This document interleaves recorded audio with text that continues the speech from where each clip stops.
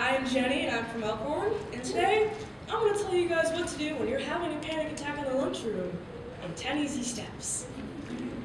Step 1, acknowledge and accept the fact that you're having a panic attack and you're just going to have to write it out. Repeat to yourself that you are having a panic attack over and over and over again because you're having a panic attack. Try not to forget, it's just another panic attack. Step 2, leave the lunchroom. Walk laps around the school with your hands on your neck. Note, be sure to go like a zombie for effect, like so. Step 3, when your legs get weak and wobbly and your head is spinning at the little kid with all their Halloween candy in one go and the ground has been strangely inviting, take a step back and a deep breath in and slow down. You're in control, you got this. Probably. Step 4, seek out the librarian for moral support while hyperventilating and proceed to scare the absolute tar out of yourself.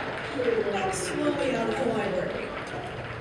Step 5, notice that you're breathing just like you ran a marathon. Think like a fish. Big breath in. Slow breath out. And then think about food and Netflix and pajama pants and cats and food, all the things that make life worthwhile. Step 6, call your mom, because if you can't get your crap together, the next best course of action is to call the mom who wiped your butt for years and therefore knows how to deal with anything you throw at her.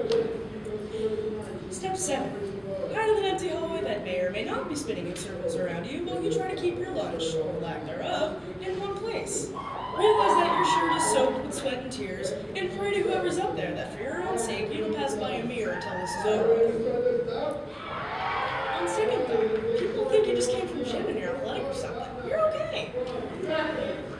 Step 8, use your lack of lunch in the nearest bathroom. When you realize you're out of mints and you have to walk out of the bathroom smelling like you just lost a bad fight with a carton of sour milk, curse the panic attack and then your lack of foresight. Step 9, start to calm down while waiting for your mom to drive you home. When she picks you up, be sure to dramatically burst into tears because you're so grateful she took time off work to come rescue you from the oubli out of despair that is public school. Note, take my advice and try to avoid puking in your mom's car. Kind of makes the whole you being grateful thing a little less convincing. Plus, then she'll need to clean it up. Ugh. Step 10, the last and most important step.